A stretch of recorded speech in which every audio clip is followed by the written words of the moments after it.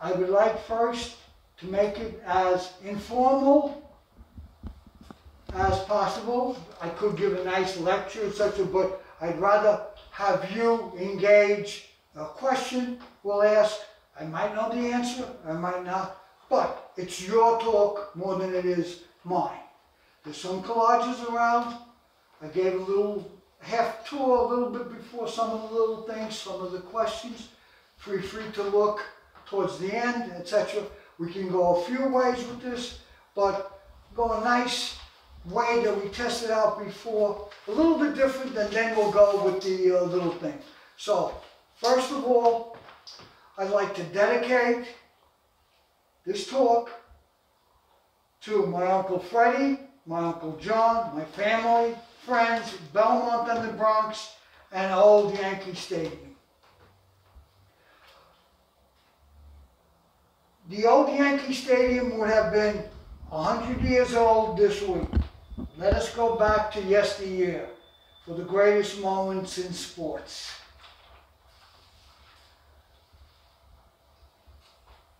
100 years of the greatest sports moments in the Bronx, Old Yankee Stadium.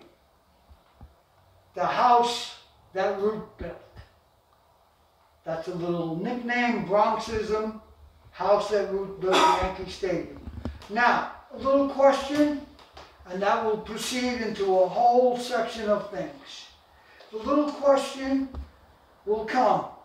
Each Bronx tale of Yankee Stadium past can be a chapter, if not a book. The Bronx tale needs to be told. 100 years Yankee Stadium. Okay. Now, I will start with a little question. What number did Babe Ruth wear? 3. 3. Number 3. Famous number 3. So, instead of going with the 20 greatest sports events first, or the poem of Yankee Stadium on their 75th birthday, which was given to Yankee Stadium and 20, 30 other people who worked or whatever were involved with Yankee Stadium in 1998, I'm going to go with a thing called a trilogy, which means 3. And with that trilogy, I will try to show some of the great sports events, and then we can go 1, 2, 3, 4 to 20. The greatest sports moment in Bronx sports history. We'll do number 1 first. I could give you the dates, but we'll just say the year is 1938. Joe Louis, Max Schmeling fight 2. I consider it, and a lot of other sports writers consider it, the greatest sporting event of all time. Took place in Yankee Stadium. The referee, Arthur Donovan Sr., who lived up on the concourse. Louis versus Schmeling 2. The world was at verge of war. The Nazis had their idol, Max Schmeling, who had defeated Joe Louis 2 years earlier. First loss for Joe Louis at Yankee Stadium. Now there's a rematch. The world, the United States, the little people on the farms, everybody was behind Joe Louis because this was a prognosticator for the World War that was to emerge, World War II. So it wasn't just a local event, a national event, it was a global event. And we'll see another little boxing global event a little bit later. Okay, so the greatest sports moment, number 1. Number 2, October 8, 1956, Yankee Stadium. Don Lawson pitches a perfect game at Yankee Stadium in the World Series. A perfect game doesn't happen too frequently, and the rarity of it happening in a World Series, the numbers go off the chart. Number 3, just take a minute, because if I have to select one that I like, I would select number 3, because I was involved with this. December 28, 1958, the greatest game ever played, the NFL. I put a little t-shirt, I wrote about it, made collages about it, working on a few projects, and if you go to NFL Hall of Fame, Canton, Ohio, you will find the work under Professor Mastro. December 28, 1958. And that famous picture, which we don't have a big version, we have small versions. That famous picture, which is supposedly the most famous event in NFL history and the most famous picture of NFL history, I am in that picture.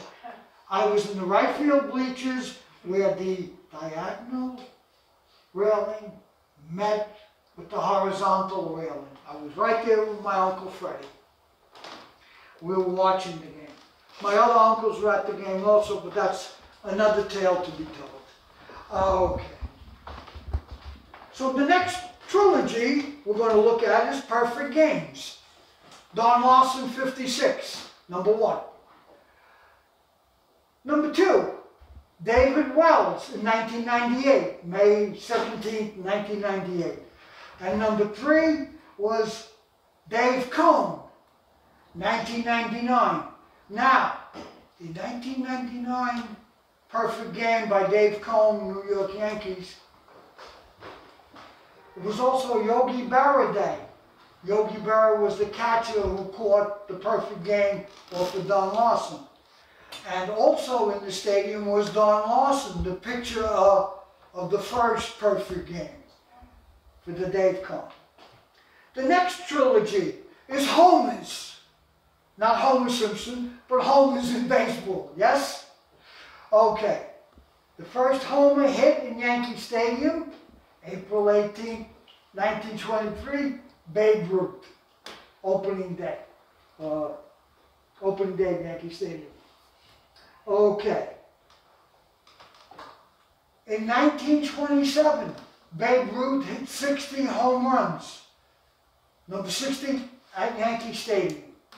And in the magical year 1961, Roger Maris, New York Yankees, hit number 61 in 1961 at Yankee Stadium. World Series homers. We are pretty much familiar with Reggie Jackson, October 18, 1977. Not 1, nor 2, but 3 homers at Yankee Stadium. Yes? But little do people know that Babe Ruth did this twice. Only he did it at other stadiums. So it hurt me that Yankee Stadium couldn't be included with that, because I would have liked it. Boxing, we'll just go 3. Number 1 was the Lewis Schmeling fight, 1938. The world was watching. Number 2 was the last fight in Yankee Stadium, Ali versus Norton in 1976, boxing. And number 3, I'm putting in another little event because I got good response from it. March 8, 1971, the fight of the century, Muhammad Ali versus Joe Frazier in Madison Square Garden. Hey, you're supposed to be talking about Yankee Stadium. What's Madison Square Garden have to do with it? Well, I bent the rules a little bit because the referee, who happened to be a personal friend of mine, Arthur McCarthy Sr. was the referee for this great global heavyweight boxing match. So I included it as number 3. I hope you can forgive me that I didn't include Yankee Stadium. I could have put a few others in, but they were pulling at trivia and things like that. Okay, which, number 6, the trilogy, I call it my NFL 1958 trilogy. The Giants were trying to get to first place. In their way was Cleveland Browns. December 14th, 1958, the last game of the season, Giants versus Cleveland, and it's being played at Yankee Stadium. Okay. Basically, the Giants had to win. If they tied, Cleveland would have went to the championship.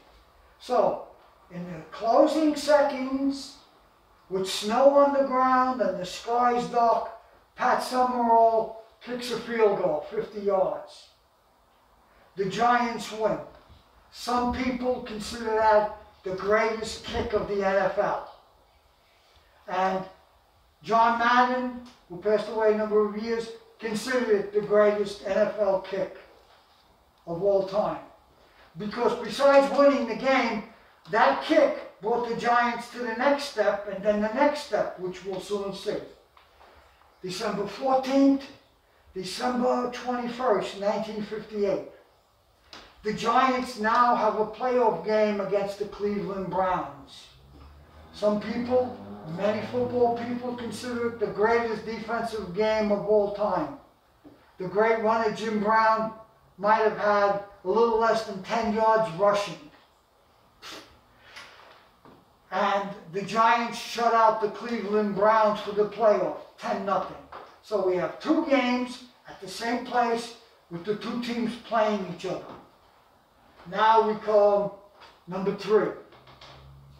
December 28, 1958. The greatest game ever played. First sudden death to overtime at Yankee Stadium. Baltimore Colts 23, New York Giants 17. I had the program for that game in my hand. When we took the bus to get home, I ripped up the program. I was so disgusted, so brokenhearted.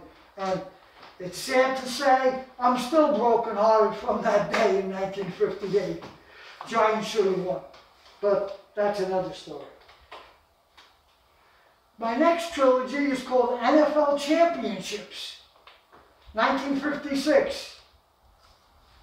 The Giants played their first NFL championship at Yankee Stadium. They beat the Bears, Chicago Bears, 47-7. The Giants wore sneakers. It was very cold that day. I wasn't at that game, but my Uncle John, God bless his soul, he was at that game, and he told me he was sitting on the Chicago Bear bench with the players. Okay. Second game, the 1958 greatest game ever played. Championship. Number 3 of the trilogy, 1962, the greatest team of NFL history, the Green Bay Packers of 62. Some people say yes, some people say no. Played the Giants. It was very cold that day. It was horribly cold. Some people consider it the coldest game with wind chill factor. And the Giants lost that part of the trilogy. It was the last NFL championship at Yankee Stadium. But one of the great positives that came out of that game, NFL Films was born that day, and it became part of the NFL. The 58 game united TV, American culture, and football, where the Super Bowl came many years later, a few years later. Okay. I have a trilogy of football's greatest games. Just take a minute or two, run this by you. Number 1, the 58 NFL Championship again. Number 2, in 1946, November 9th, Notre Dame and Army. Number 1 versus number 2. Army was number 1, Notre Dame was number 2. Used to play their classic games at Yankee Stadium. The game ended 0-0, and it was called the game of the century. Yankee Stadium, Army, Navy, 0-0. Number 3 is a game that not too many people know about. At Yankee Stadium in 1947, in the other football league, the All-America Football Conference, the Giants played the Cleveland Browns. The Giants were winning 28-0. However, the Cleveland Browns came back, tied the score. The game ended 28-28 tie, the greatest game of the All-American Football Conference. And a little side note to that, the commissioner of the AFC was Jim Crowley, the great coach of Fordham during the 30s and one of the four horsemen of Notre Dame. And the vice president of that league was the woman Eleanor Garrick, the wife of Lou Gehrig, the great baseball star. Okay? Football's greatest games. Now, with your permission, I have two little things that I like to do. I'm going to just, how would you say, take a few steps from Yankee Stadium. And I'm going to go to the Polo Grounds. But before I go to the Polo Grounds, I'm still at Yankee Stadium.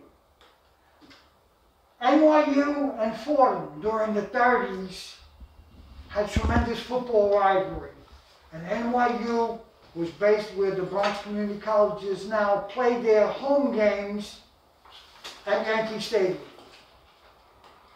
So, NYU in 1935, this is called the 35, the 36, the 37 trilogy, Fordham versus NYU, college football. 1935, NYU was heading towards the Rose Bowl. In those days, the Rose Bowl was like today's Super Bowl. And their rival was Fordham, the last game of the season at Yankee Stadium. Fordham beat NYU. Bingo. No Rose Bowl for NYU. 1936, Fordham has a direct path to the Rose Bowl. Last game of the season is NYU. The game starts. NYU kicks off to Fordham. Fordham gets the ball. They bring it down the field. Touchdown! They go for the extra point. No good. Ball's kicked off. NYU gets the ball. They bring it down the field.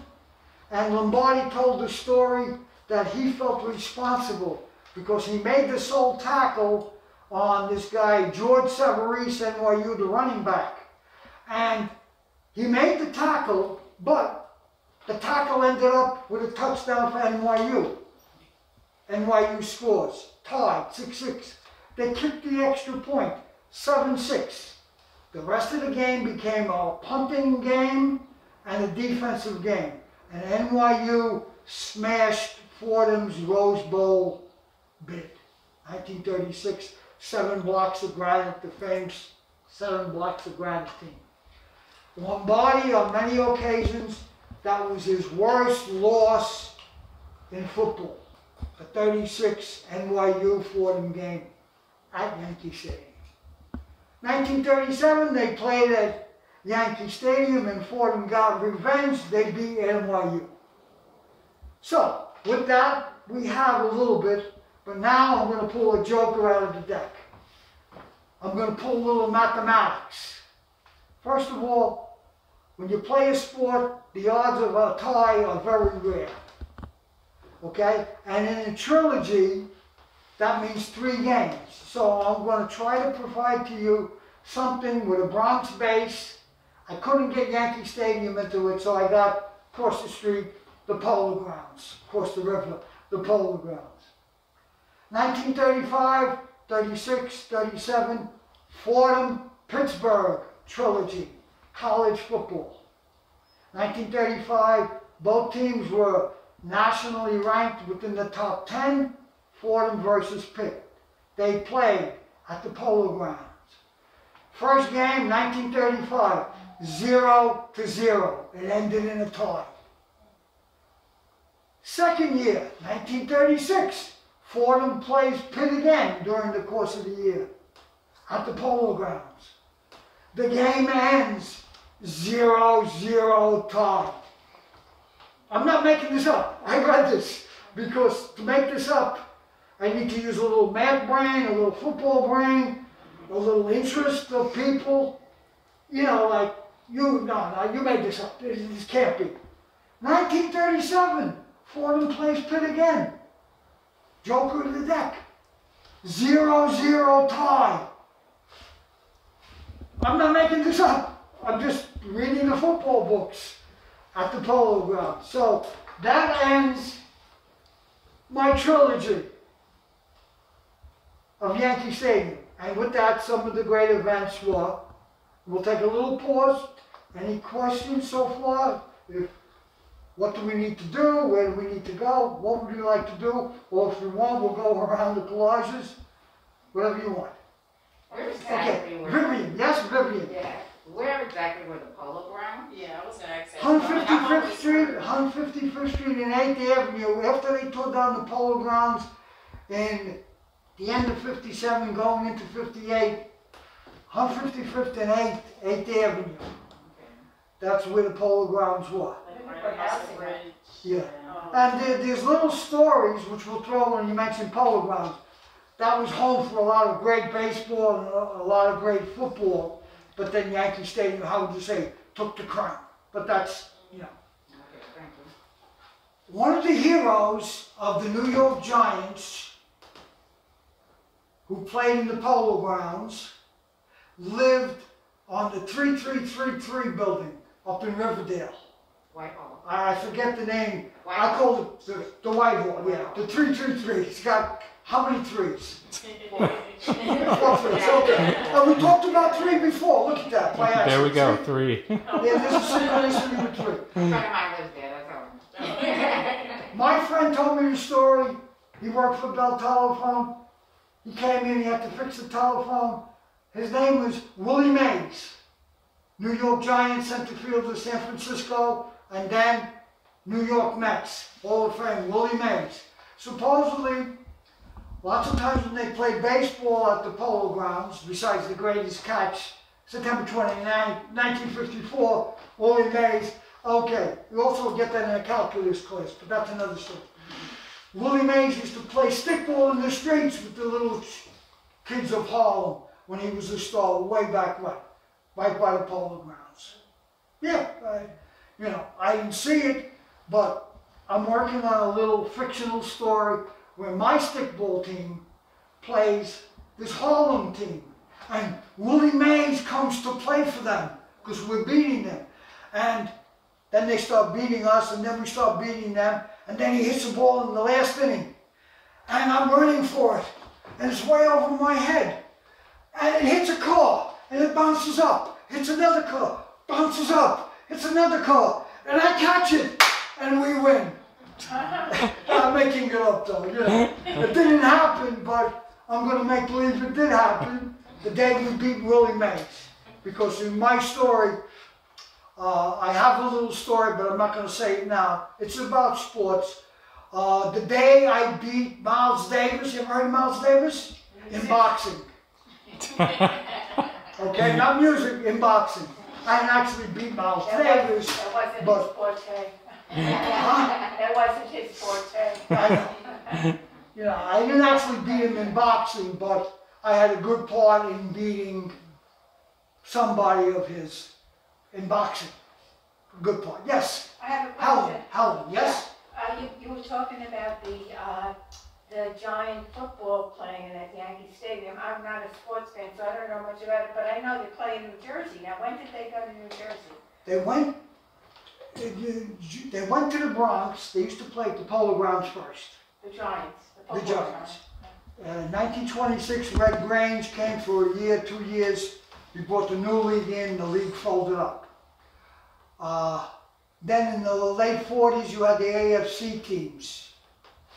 Right up until 1950-51, there were a few little teams playing in Yankee Stadium with a New York logo. New York Yanks, New York Yankees, etc. 56, they came to Yankee Stadium. They stayed till 73. Then they tore the stadium down. No more football after 73. The old Yankee Stadium. So they never played in the new stadium. The old Giants? Yeah. The Giant football never played in the new Yankee Stadium. Not yet. No, they had the Pinstripe Bowl, which incorporated. And the Giants went to Jersey, I think 76 was the year. And they stayed there a number of years. But the owners of the Giants, the two owners, Tish and Mara, both are from the Bronx. Well, don't they still play in New Jersey?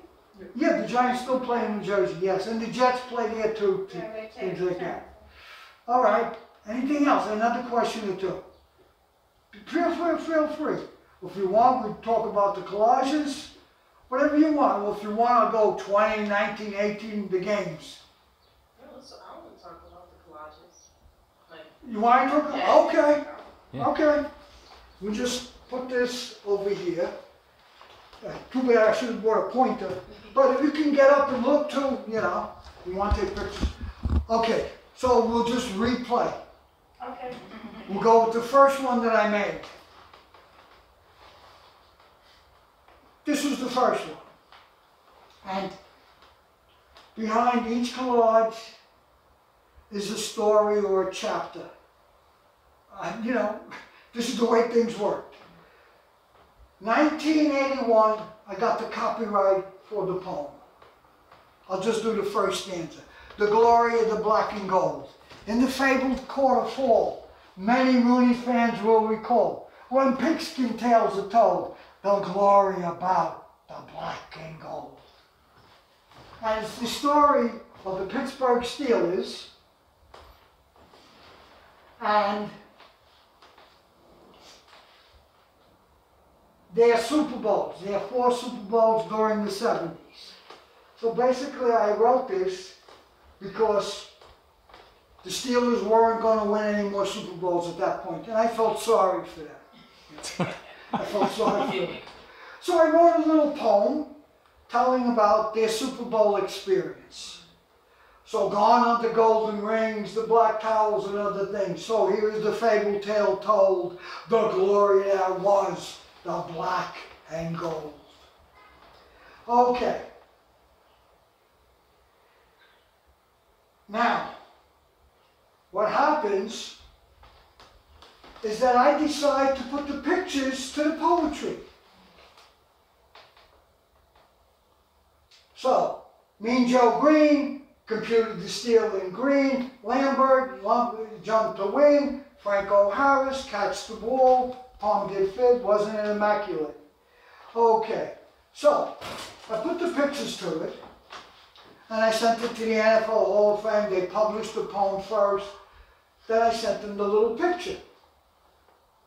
1983, when Canton, Ohio, the NFL Hall of Fame was celebrating the Pittsburgh Steelers' 50th anniversary, they included this poem, because there was 2 versions.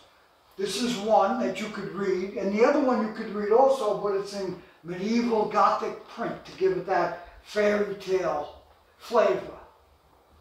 And they included this picture with the Steelers' 50th anniversary in Canton, Ohio. Thank you. And I have here, I just need to locate it, but years later, I gave this, of course, to the owner. He loved it. He sent me all sorts of things, you know, football related. George Rooney way back when, 1981, etc. Now, this is a hard picture, but it's a little funny to see. I'll pass it around. Okay. Look what's on my right hand. There's 4 rings. Right? Yes, right. 4 rings. Let's see. You got a book. Oh, where is it now? We just had it. It was 4 rings, yeah. Oh, there we go. 4 rings. The Steelers won 4 Super Bowls. And they're on my fingers. The guy with me, his name is Rocky Blyer. I gave him a copy of this. He loved it. He put 4 rings on my finger. oh wow. Okay? And I told him, I says, Rocky, all due respect to you, and this is a true story because I have no intentions to fib. Okay, true story. I told Rocky Blair, I said, Rocky, if it was up to me, with no disrespect to you and the Steelers, you would be wearing 2. He says, what do you mean? And I started to tell him my Dallas Cowboy story, which has been chronicled in NFL history and the NFL. It's a little story. But had I had my way, Rocky Blair would have 2 Super Bowl rings, and I would have the other 2. Okay? And he got a kick out of it, but he was like a kid looking at this. I gave it to him. I said, this is for you. We talked. And then he walks off. I got 4 Super Bowl rings on my finger. 4. And I'm saying to myself, he's walking off. I can go Empire City. I can go. I get lost. I go to the bathroom, change my shirt. I got 4 Super Bowl rings. So then I waited till he was like maybe 100 feet away. Rocky!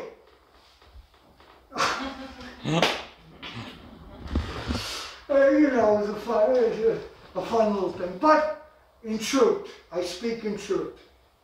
There's no need to fabricate. Okay, so that was the first one. Now I gotta figure which was second because of the time. I would say it was the Bronx Sports. Yeah. I used to write for the Bronx Sports papers, Bronx Times, Bronx News.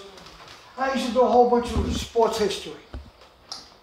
And I did over the years back, maybe before you were born. I don't want to know your age, but for Max at the Bronx Net, I used to have football shows years ago.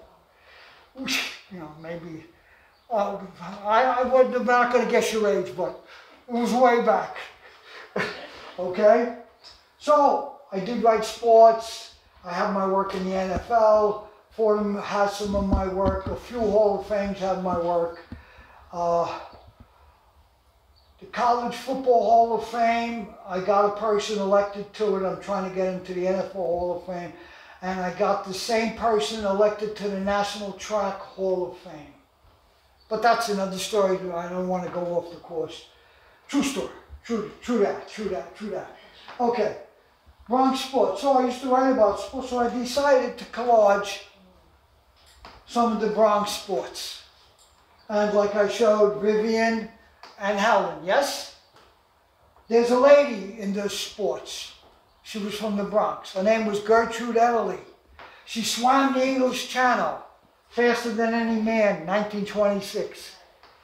Supposedly, some people told me they knew her while she lived on Stadium Avenue in Pelham Bay for a while. And then she was a school teacher, PS 45, 109th Street, Laurel Hoffman. And John Garfield also went to that high school. Oh no, that school. And John Garfield, I mentioned in the Bronx Sports Collage, because he did a few boxing films of Body and Soul, John Garfield. And there's a few other people who went to PS 45, and then you got nowadays the Belmont.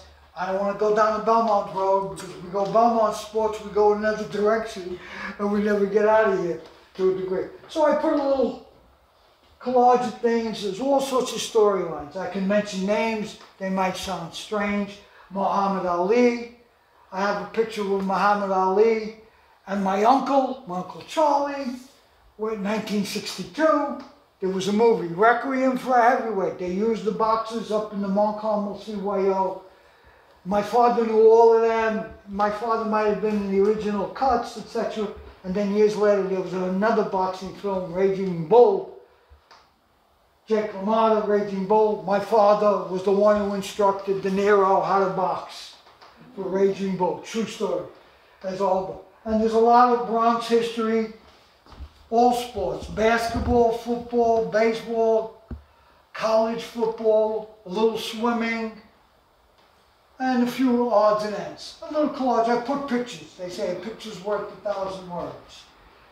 All right, now I got a time warp. Boom. The Fordham one. Like I told Helen and Vivian, I approached Fordham's sports department in early 1996. I want to write an article. And I want to write an article about the great Fordham teams from 1929 to 1942. The Golden Rams of yesteryear. The 7 blocks of granite. 1 and 2. There was 2 groups. The 7. So, I'm playing around. I'm trying to get an idea to go. And I needed some inspiration. So, the coach of the great Fordham teams was Kavanaugh and Crowley. Crowley was one of the 4 horsemen of Notre Dame. And the 4 horsemen of Notre Dame all have Bronx connections, but the biggest one, the lead horseman, the best runner of the great Notre Dame backfield of the 4 horsemen of Notre Dame was Crowley. So, I thought about Crowley, I thought about Notre Dame, outlined against a blue October sky. So, etched forever upon the granite blocks of gridiron lore stood the names in maroon and gold. Drews, Barbetsky, Lombardi, Wojciechowicz, Pierce, Franco, and Paquin. Perhaps the most famed line of all college lore, the 7 blocks of granite. Golden Rams of yesteryear rekindled the fire, the hope, the courage, and the will to endure. Impassioned within our minds, our hearts, our spirit, the Fordham wall still stands tall, now and forever etched to the 7 blocks of granite. So, I put this together, 1996. I did the poem first, and I did a whole chronology of Fordham football history. They loved it. It was the program for the October 12th, 1996 game against Lafayette. And sad, one of the Fordham players died on the practice field right before the game. And I was to do the broadcast of the game too. So at that point I left. I was really, it was a very sad moment for the Bronx, for Fordham, for myself. So, after it was in the program, the writing of it, I decided to collage it. And I collaged it. I gave it to one of my close friends whose father knew Vince Lombardi. And then he showed me pictures where his father and Lombardi, they went to Europe together. They went places. And I said, oh my God. Then he gave me a book, which I still have, from Fordham football from the 30s and 40s. I got a scrapbook. He gave it to me. I said, why did you give it to me? He said, oh, I gave him one of these. He loved it. Okay? The year is 2008. And they're making a monument for Fordham University. It's still standing, and it's going to be standing for a while. The 7 Blocks Monument by Joe Molia. Okay? I was very responsible for that monument to be put up because I had known Joe, and we had met a few weeks earlier. We were talking, and he says to me, what do you know about Fordham football? I said, very little. And I told him, I showed him and everything. So, he told me, create a speech for me. I says, what for? He's doing the commencement. So when they christened the monuments, my speech was Joe's speech. And I felt so happy. Joe got a copy of this. Father McShane has a copy of this, and Fordham University, Frank McLaughlin, and the athletic department have a copy of this. Now, I'm just going to go offshoot, the Fordham collage, and this is true story because I have no intentions of fibbing. I can give you the date too, because it was a reunion, my high school reunion. Father McShane was in Tradinor restaurant. That's on Belmont, Tradinoi. It's a restaurant. And I had a video of Fordham football. I made a little flash drive, slideshow. So, right before he's eating, I asked him for permission in a nice way. Father McShane, you remember me? Yeah, we talked, we know. I presented him the video of Fordham football history. For 10 minutes, a little short video showing the history of the great Fordham team. And he loved it. And I had no control over that. I parked my car, he parked behind me. I took care of the parking meter. Hello, how are you? Hello, Father. And then I realized, hey, I got it in my bag. And I presented it to him. And he gave the commencement speech and everything, etc., etc., and the monument still stands in Fordham. If you like football, if you like Fordham, if you want to go, you see a nice little monument. I had a little part in it, and I'm happy I did, okay? Because the guy that I mentioned also appears with a name in African American football. You might know the name. Ed Robinson. Grambling? Okay. Ed Robinson. All right. Because His name is Ed Robinson. Ed Robinson. He was the coach of Grambling University, good football team. And they used to have classics in college football, Grambling and Morgan State. Guess where? In Yankee Stadium. And he became the greatest college African-American coach, Ed Robinson.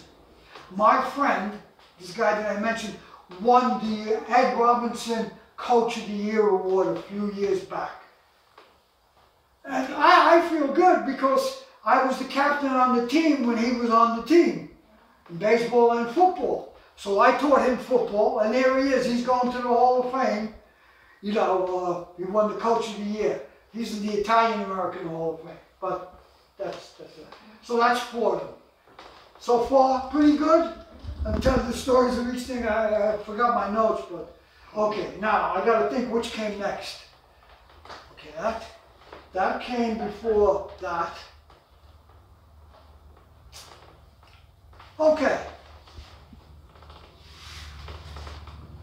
The year was 1998.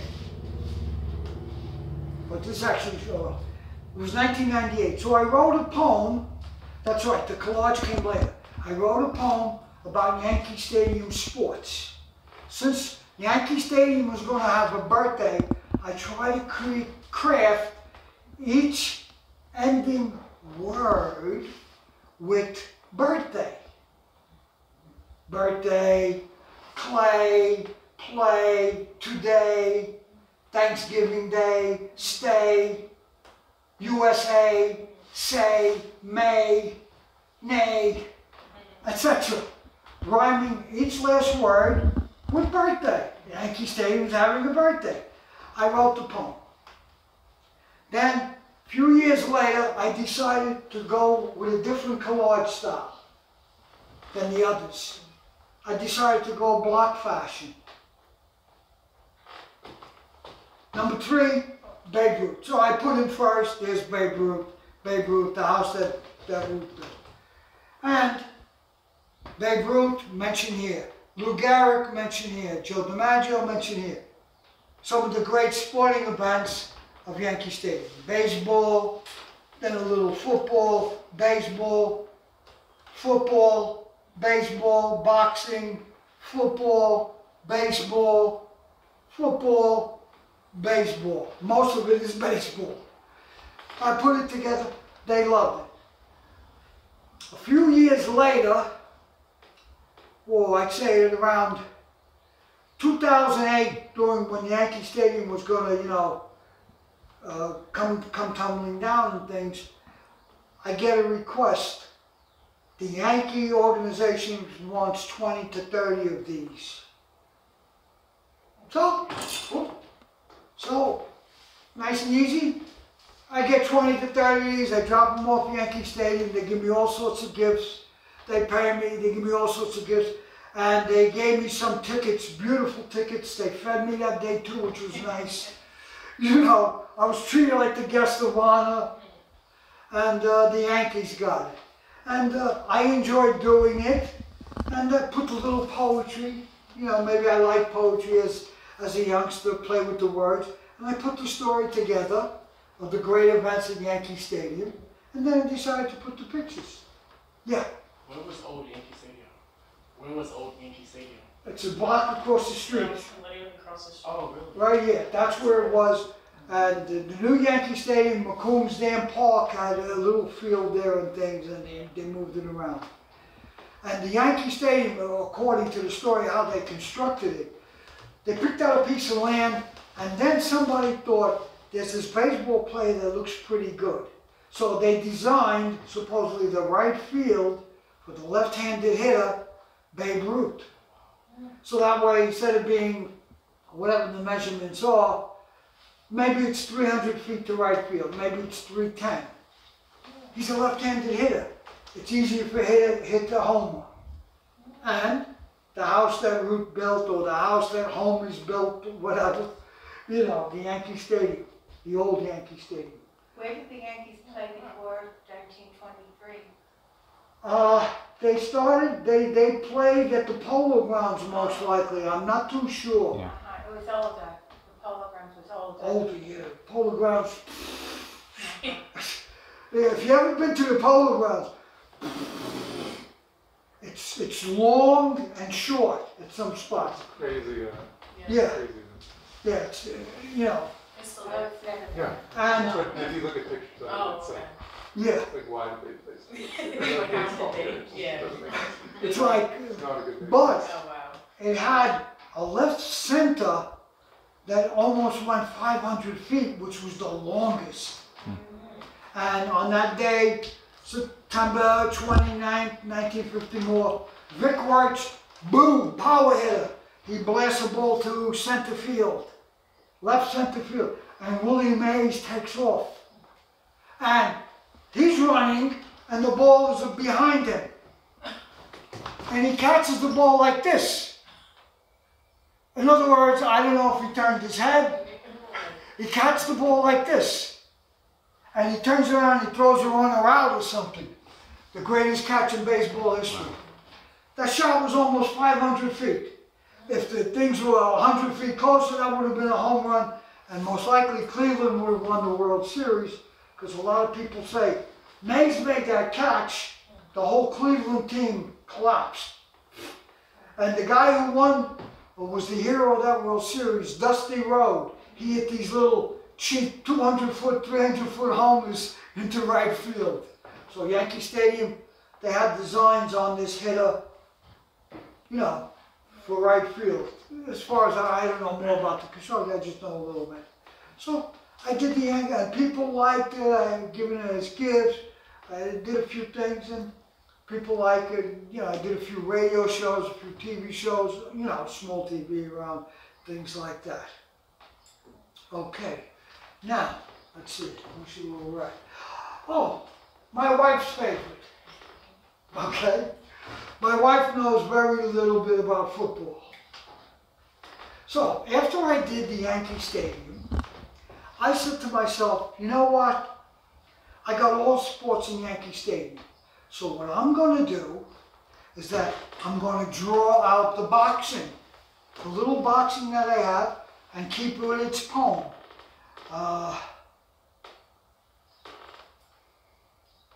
Where's the Yankees? Well, they talk about Joe Louis and everything.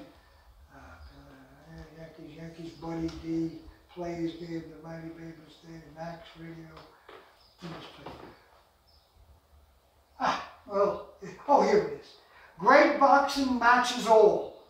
Zale over Graziano, Marciano, Heat KO'd Sugar Ray, changed his name to Ali from Cassius Clay. Clay, Sugar Ray. A little boxing section, a little poem. I did a baseball section, little poem. I didn't update it after, 98. Not yet, I could update it, but I might not. It doesn't matter. Did you learn to write poetry in school? Huh? Did you learn to write poetry in school? I most likely did. I like poetry because you could say something without reading 10 pages. Nice and short to a degree. And, you know, I enjoyed the poetry, and I still like poetry. I carry a little poetry book. Very nice, I hear Yeah. And I wrote some poems. I published a few poems over the years.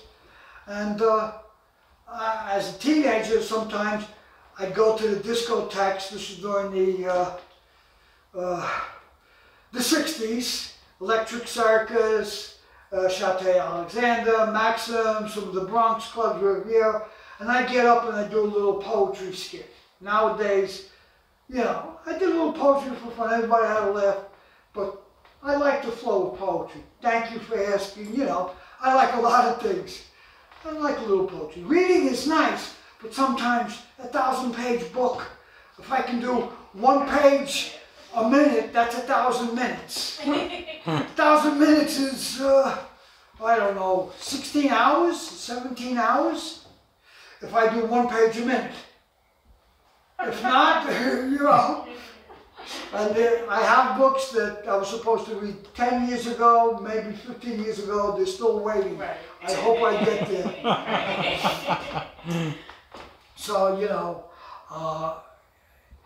my wife liked this one. So, I took out the football and I decided, echoes of a football past Yankee Stadium yesterday. Upon these hallowed grounds our beloved heroes did play. And I go through all the football, I just draw it out of here, and I create the storyline. The Battle of the Bronx, NYU versus Florida, Thanksgiving Day. Notre Dame and Army on a Saturday. Blah, blah, blah. I still have the little AY, yesterday, play, day, pray, away, YA, lay, play, way, say, nay, tray, whatever. So, I did the poem, then I says, I like to collage it, but then I said, I gotta get all these football pictures, which I did presently on the flash drive. I took these words, and I show you a picture rather than a collage on this thing. So, I had some football stickers, and I started putting them in as the teams. 32 times 2 is 64. I had 64 things, 2 for each team. And guess what? They worked as a frame. So I showed my wife, oh, it's beautiful. She saw this, and I'm more interested in this. So I said, you know, and the Bronx County had, how would you say, they did nice. They published this a few years ago in black and white. Just the poem, they didn't put the picture. And people like it, and oh, how nice, oh, how colorful. I had nothing to do with it. I just put the poem together that I got from this, the mother, the son, Yankee Stadium. So I said, you know, why not? And she liked it, and my friends, when we meet, you know, we get together, reunions or friends, we have a good time. Or, you know, you like it, good, take one, take a copy, oh, can I take a picture? Sure. Can I hang it up on my wall? Do whatever you want. You know, I had fun doing it. My wife liked it, so the check mark. That means I did the right thing. You know, she liked it, I must have done something right, because if she didn't like it, then I got to hear her, oh, you made that stupid picture, what are you doing? Who needs this? You know, sometimes I have work that I don't think I even should bother putting together, because it's stupid sometimes. It's funny, it's nonsensical. Oh, that's stupid, what are you doing that? But if she says it's good, I take a step back. I says, no, she says it's good. So maybe she's correct 50%.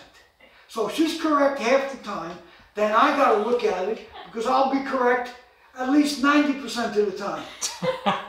So I take her word and I go from there. And I give my wife a lot of credit. She has to put up with me. I have to put up with myself too.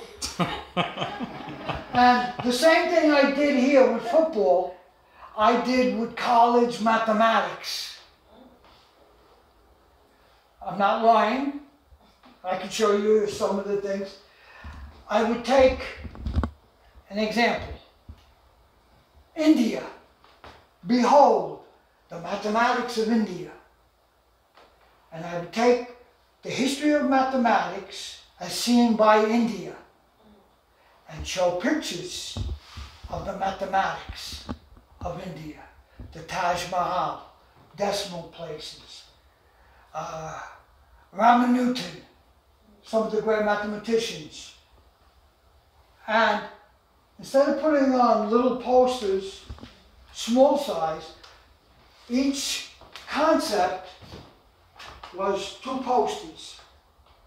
And I decided at my college to take a walk 40 feet and show you the mathematics of India. Oh, but I'm not Indian, Native American. I did a wall of mathematics of the Native American. African American and Africa, a wall of mathematics. Italy and the Renaissance, the Middle and Near East, woman of mathematics, where I showed woman of mathematics and I kept it clean, make sure there was no, something like that. So I would show her some of the ideas, or if I had to give a talk about mathematics, I would run the talk by her, or if I wrote a poem, I says, how does it sound? And she would give the feedback, and she said, okay, that's good. I think you should make it shorter. I think you should say this and that. It's all right, I look at it, study it. That way, learning goes on to a degree. So, as a teacher, I'd show a problem. And if a student says, why couldn't we do it this way? Take a few minutes, think, okay, let's look at it this way. And then we're building, and before you know it, you're learning to a certain degree. Now, we're just about, oh, here we go. We'll pass this around. In 1995, maybe before some of us were born, I'm not, whatever. Okay, 1995, I wrote a classic work for the NFL Hall of Fame, The Bronx, Blacks, and the NFL, where I do the history of the Bronx and the Blacks and the NFL. I did the classic work. I wrote it up first. This year, before the Super Bowl, and the Super Bowl had 2 African-American quarterbacks, okay? Before they had the 2 quarterbacks, I was thinking of this day. I said, you know what? I wrote this. Let me collage it. Originally, I was going to do it this way. 1, 2, 3, 4. But I said, So then I thought, I said, let me go a little bit of a different style. The same thing. So I put it together. Now, what was funny is that the Super Bowl appeared, and there's a lot of Bronx connections to the Super Bowl, etc. And as I put this together, I realized something after the Super Bowl. Most people do not know this name, this person. But as I explained to Dr. Payne before, his name is Fritz Pollard. He recently was elected to the NFL Hall of Fame. Okay? First African-American quarterback, first African-American coach. Okay. Now we'll just go a side sheet. A friend of mine, Bob Carroll, NFL Hall of Fame, Canton, Ohio, he works for, and the Pro Football Research Association, wrote about Fritz Pollard and started a program, which I was part of, where we're going to get Fritz Pollard into the NFL Hall of Fame, way back when. Okay? Bob Carroll also wrote about me for the Pro Football Hall of Fame, and I was the first non-NFL person that they wrote about, Vic Mastro of the Bronx. And like I was telling Vivian and Helen a little bit, that I had proposed an idea way back in the early 80s. I said, I want to write about the Bronx in the NFL. And they laughed at me. What are you, stupid? There's nothing there. You got nothing. What college is there? One game, 2 games.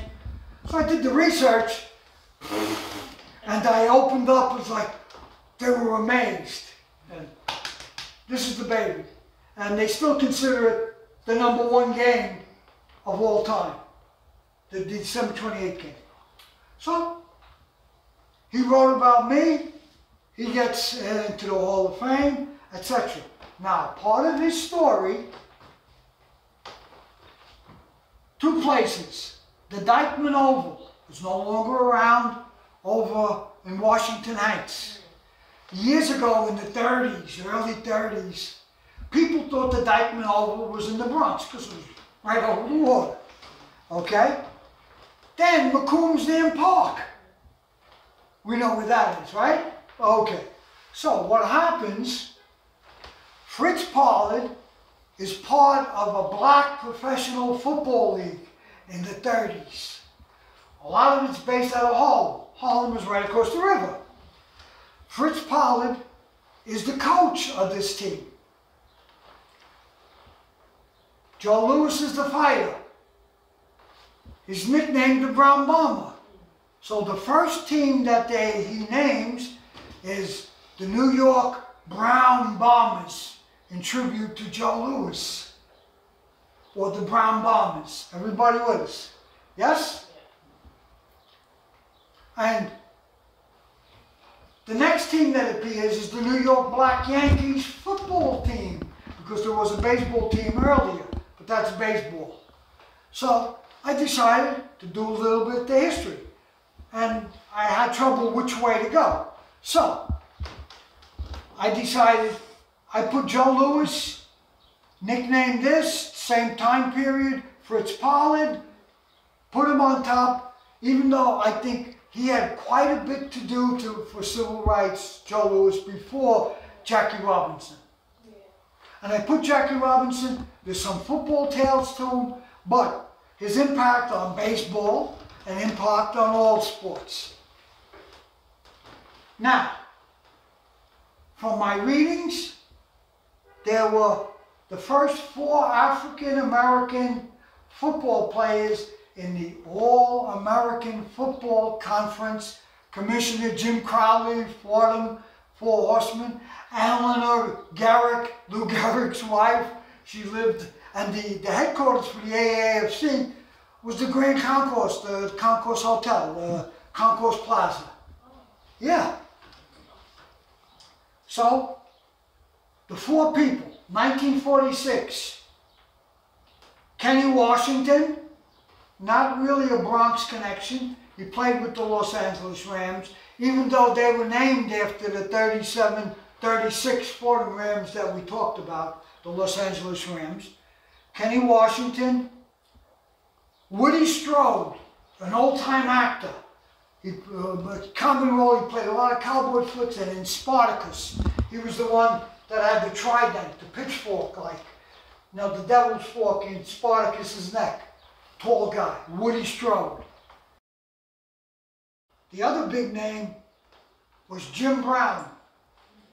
I got into an argument on the radio station WFUV, God knows how many years ago, maybe 25 years ago. And they said the greatest football player was Jim Brown. And I said, I agree, but I disagree. Who are you going to pick? And I said, I'm going to pick Sammy Baugh. Who's he? Well, in the 1930s and into the 40s, he was a great quarterback. He led the league in passing, throwing touchdown passes. Really a great quarterback. Also, he had punting records and kicking records. And besides that, he held the record for most interceptions in a year. He was a 3-way player, Sammy Baugh. Oh, but Jim Brown. I said, Jim Brown is great, but this guy was varied. So I give Sam Baugh, even though I feel James Brown was the greatest football player, the other one was all around. Because Jim Brown, no offense, couldn't really block.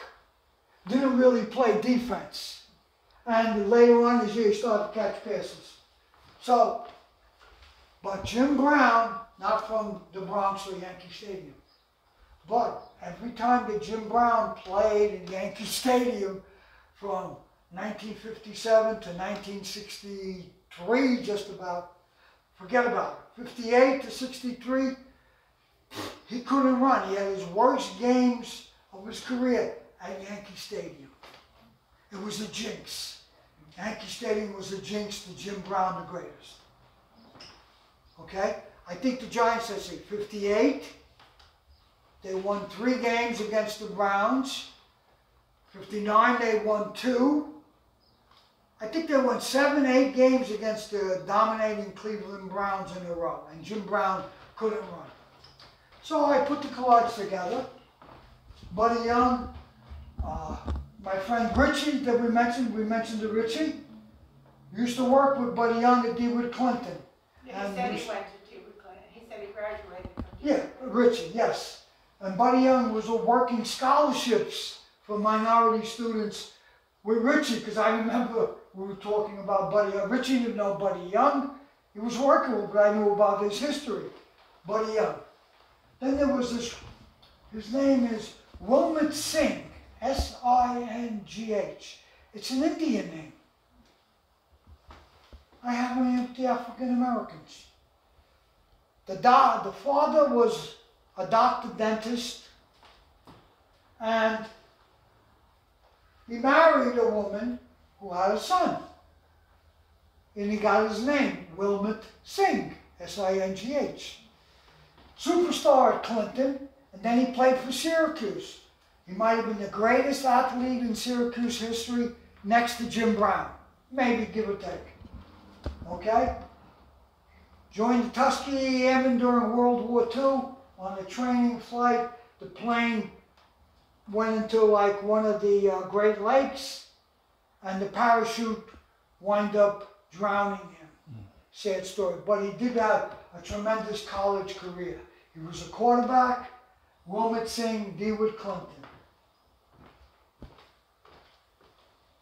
Over here, come up to my days and we'll go over here. And then we'll pass this around. His name is Calvin Hill. Dallas Cowboys, Washington Redskins. He went to Riverdale Prep.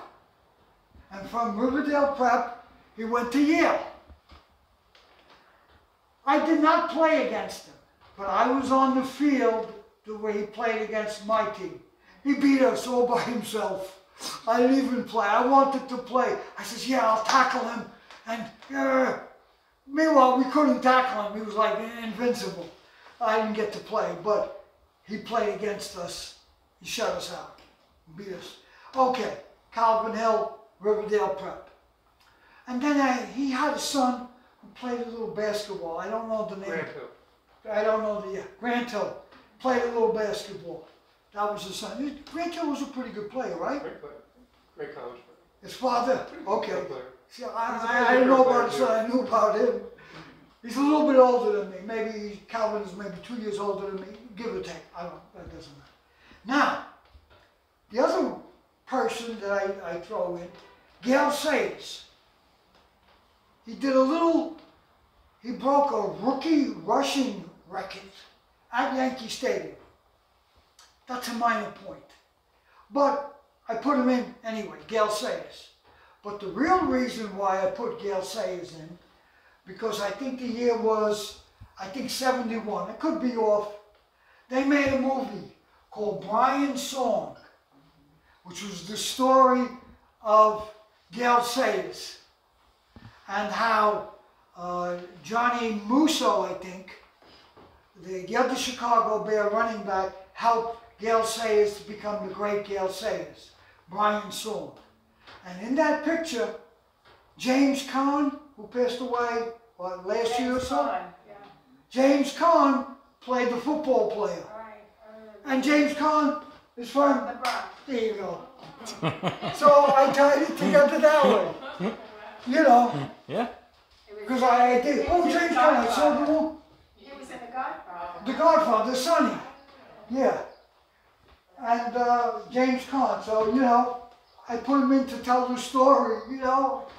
I didn't create James Conn, you gotta be born in the Bronx so you can fit into the story. So, you know, I read and I take notes. Yesterday I was at a military thing. I took notes. Now I gotta go home and see how I can use them. I've always been taking notes. I got a lot of paper which I'm condensing, as you can see, into the things. All right.